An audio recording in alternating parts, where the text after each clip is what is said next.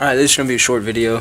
I was going to change the cat out on this truck and snap the bolt off. And then to get the bolt out, you gotta take the EGR tube off. And this EGR tube is, this truck's 21 years old and it's never been off, and it's not going to come off. So I already tried to torch.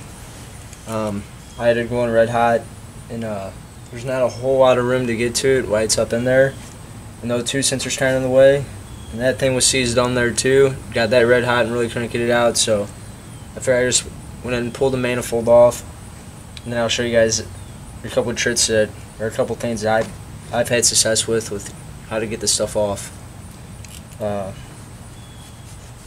Put a wrench on your oxygen sensor on this, and it only takes so long before they start spreading open and you start rounding it off.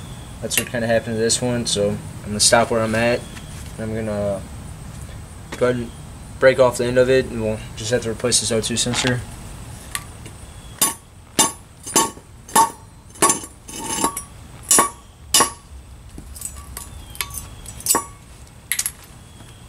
Right, so you just smack it off with a hammer. You actually do this while it's still in the truck too. Then we'll get a socket.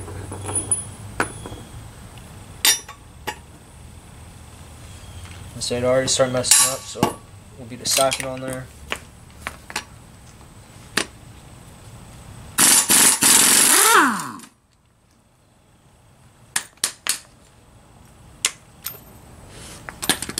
It's that simple. Comes right out. Before we put a new one on there, we'll chase those threads out. And put anti-seize on it. I always put copper anti-seize on it.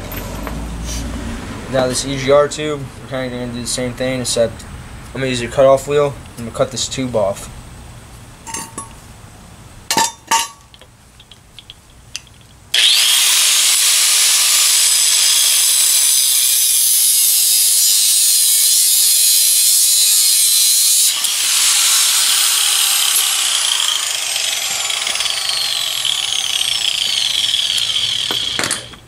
Now this one is an 1 16".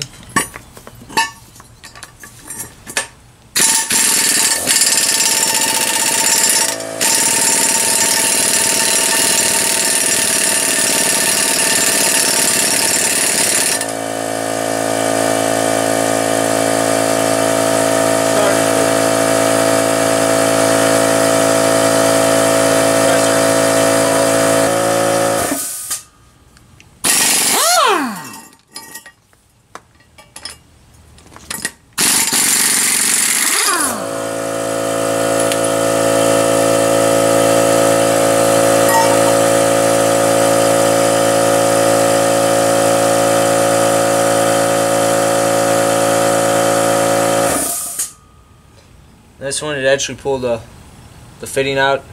I said the line was not coming out, and it didn't. I had this thing going red hot, and it would not come off.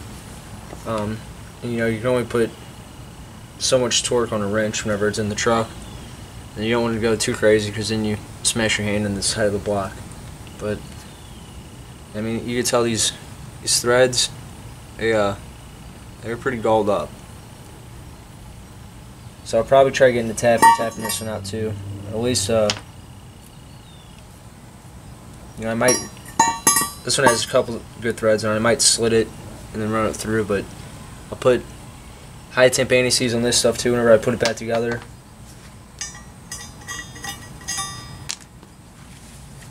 And then, that's all it's gonna take. If this doesn't work, what I would do is I would get out a torch again. I would heat it up till it's glowing, and then go at it with the end pads. Sometimes you could go back and forth, forward, reverse, and then eventually once it starts moving, it'll start going. But